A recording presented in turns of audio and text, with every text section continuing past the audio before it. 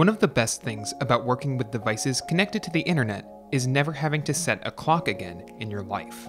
That includes on your PC, since Windows 10 makes it easy to provide synchronized clocks across the entire world, providing accurate times to billions of users.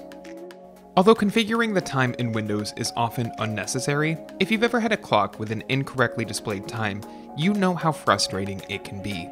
Whether due to hardware issues, network conditions, or issues syncing your clock with the web, fixing an incorrect clock in Windows is super easy. Open Control Panel on your PC and select Date and Time. Under the Internet Time tab, click Change Settings and make sure that the Synchronize with an Internet Time Server box is checked. Windows gives you the option to choose between synchronizing your PC's time with Microsoft's own time server and the National Institute of Standard and Technology's time server.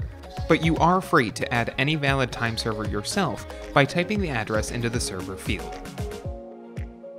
After selecting a server, click the Update Now button to initiate syncing. It should only take a few seconds as long as your PC is connected to the internet and the selected server is online. Once it's done, you'll see a message saying that the clock was successfully synchronized with your selected server. If you liked this guide, make sure you subscribe for all sorts of videos covering Windows and other technology. And don't forget to check out one of these videos we think you might enjoy.